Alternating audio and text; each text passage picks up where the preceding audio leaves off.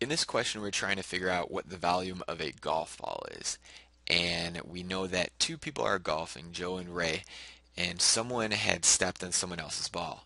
So if we have the ground here, right? This would be the ground. And we know that there's going to be a ball that was stepped on and squished it all the way down to the ground. So there's going to be a hole in the ground made, right? And this is totally rough draft, not to scale, not even that great. But imagine that this is the ground, someone's foot came down, pushed the ball into the ground, and that's what we have. Now mathematically, we do know the diameter of the hole. So the hole is going to extend 1.68 inches. So from here all the way to over here, that's going to be 1.68 and it's inches.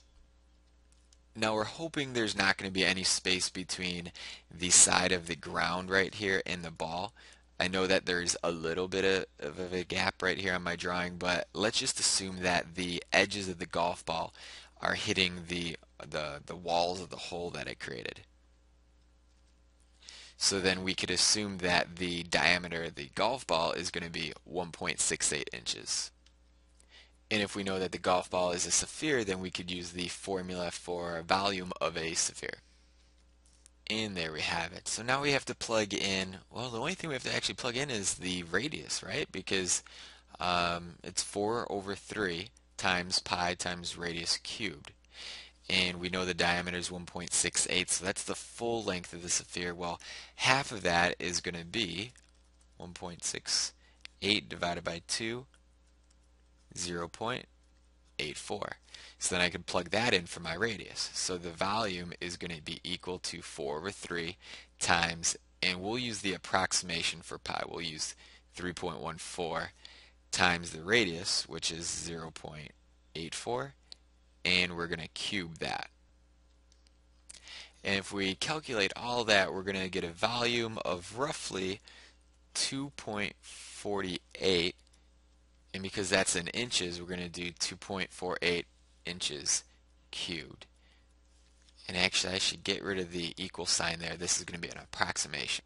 So I'm going to use my approximation sign there. So the volume of this golf ball is going to be about 2.48 inches cubed.